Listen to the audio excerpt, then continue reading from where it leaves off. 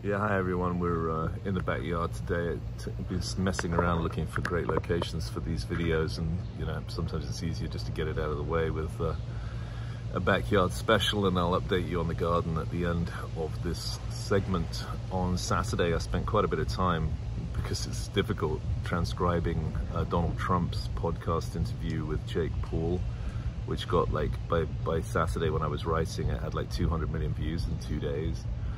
And of course the reason for looking at that was not the MMA chat, because there was a lot of MMA chat. I was highlighting that Trump's identification with the MMA and Jake Paul as a podcast is very eminent, mixed martial arts oriented, which won't help Trump in an area where he's struggling, which is with women. And I published some statistics just showing how there's quite a dichotomy between women and men now, particularly in terms of how liberal they are and how they identify sexually. Which is quite dramatic, and Trump doesn't do well with women. He does do well with young men, so he's appealing to his base, needless to say, by being on the Jake Paul show. And once I hacked through all the MMA stuff, what I was interested in is just to see exactly, in a specific example, what Trump is saying about Iran and Ukraine. And in both cases, he's essentially saying he's going to put on very strict sanctions, as were the case under his previous presidency on Iran. No oil exports, certainly not to China, which he specifically references. And secondly, with some confidence that he's going to end the war in Ukraine, which essentially would probably involve him cutting off aid to Ukraine unless they settle with Putin, probably along the existing lines that have been sort of turned into trench warfare. And bizarrely, he's using Khalid, the famous MMA fighter, who's kind of notorious for misogyny and for being heavily linked with the Chechen leader, but also mentioning he's a friend of Putin's, that this guy wants Trump to stop the killing, apparently, and therefore Trump is going to do his level best, is kind of the way it comes across in the podcast. But, I do think it's a real outcome that would be, for example, very negative for shipping stocks, obviously, if you had peace in Ukraine. It probably wouldn't help refining stocks, but it would, of course, not make much of a physical difference to the market. Whereas, insofar as Russia hasn't really interrupted its flows, it has extended its shipping lines, which is why you would be bearish shipping. But in the case of Iran, that could solve all our problems. That literally could, because if Trump puts severe sanctions on Iran, which I'm sure the Saudis would wholeheartedly approve of, you could solve the 2025 overhang and beyond in a stroke, because you'd be talking about a couple of million barrels there to the benefit of the oil balance, which is really what we need. That's almost exactly the number. And we've said that there is an Iranian put. We've been quite clear about that. There's a Saudi put. We've lost the UAE put once they start leaving OPEC, or at least increasing their quota, or at least rather increasing their production and exports. And so what you're left with essentially is the SPR put, which is pretty feeble, that they rebuild the SPR at low prices. But the Iranian put is a doozy. It's a good one. It could make a big difference to balances here. And, having got so bearish in terms of what came out of the OPEC meeting, there's somewhat reason to be cheerful in terms of the potential for sanctions on Iran. Now, of course, with the Biden White House, you wouldn't expect that. And, we'll see what happens next. The Obama policy, as far as I could tell, was to be frenemies of Israel, frenemy of Saudi, and frenemy of Iran. And the net beneficiary of that positioning was essentially a bit of a deterioration in particularly Israeli relationships, but also a massive uptick in Iran's position versus the US. And of course, Trump made that very much the opposite, where he was first visit of his presidency was to Saudi, and he flew, which traditionally would be a visit to Canada for a new US president, by the way.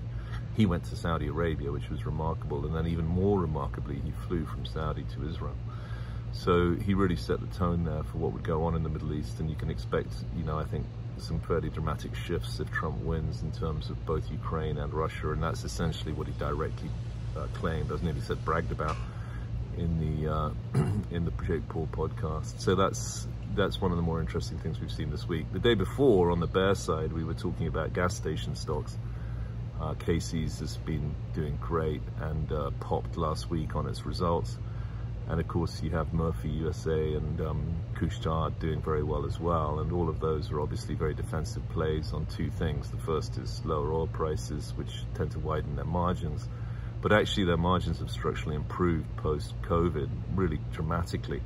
And the reason for that is essentially consolidation. I've got to stop saying essentially, haven't I? is consolidation in the gas station business, which can keep going and keep going. And so they're all moving to these mega sites, which are structurally more profitable because they sell more other stuff. And so in the case of Casey's, it's the fifth biggest pizza chain in the US, amongst other really big market positions that it has outside of gasoline. So we were quite interested in those stocks in the research on Friday.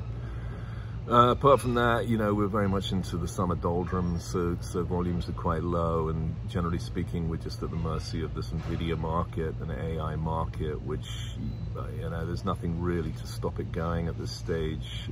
The only other thing would be the Fed, and of course, with last week behind us, we're now through the latest sort of major news, month-to-month news from the Fed, and, you know, the market it seems to take everything bullishly now. To me, there's a battle between the economic slowdown that's clearly going on everywhere but AI, more or less, and, you know, the market's willingness to buy AI, which is why it's getting so concentrated. And, you know, I don't need to go through all the various statistics that underline the concentration. Everybody knows it. And again, today, you know, you've had confirmation that a big ETF is going to be taking a whole lot more NVIDIA on board, actually to the cost of Apple. But, you know, it's just the dominant theme and you can't really fight it. Quite interesting that a couple of the plays that we've highlighted this year, last year, have had bad days today, but which we like. Yesterday we were highlighting First Solar, which is the only US solar panel manufacturer, and we think that's hugely valuable, and we don't find the stock that expensive at all, with tremendous earnings for the visibility. You might want to take a look at that one. I'm not recommending you buy it, you got to decide that for yourself.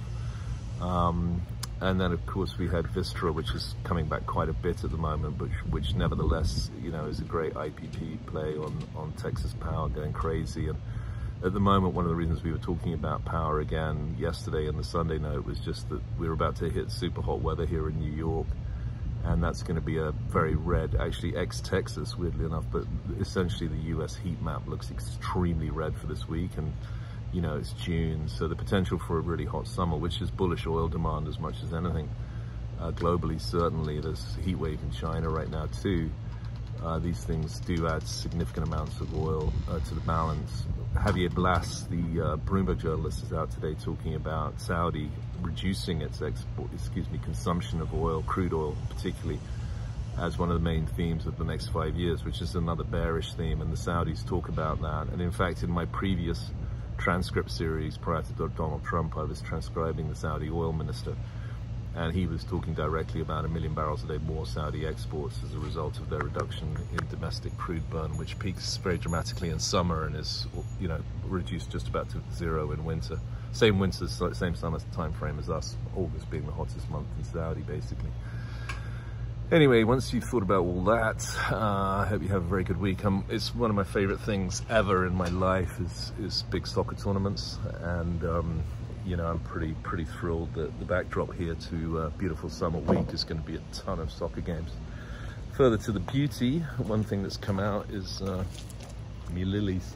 Much taller than I thought they would be, actually, but they have come through. This one's quite dramatic, and the lilies are generally lovely, and I'm sure you'll also appreciate the lilies are relatively new. That's why I'm not talking about them like I don't know what happens with them. These things I know really well, and they're actually a lot smaller this year. They normally come out like huge, great big ice creams. The problem with these guys is that they go from this wonderful white during the course of really June, July for not long, maybe about a month, but then they actually turn a kind of disappointing brown. But for this time of year, they're absolutely gorgeous. Have a great week, enjoy summer, and take care.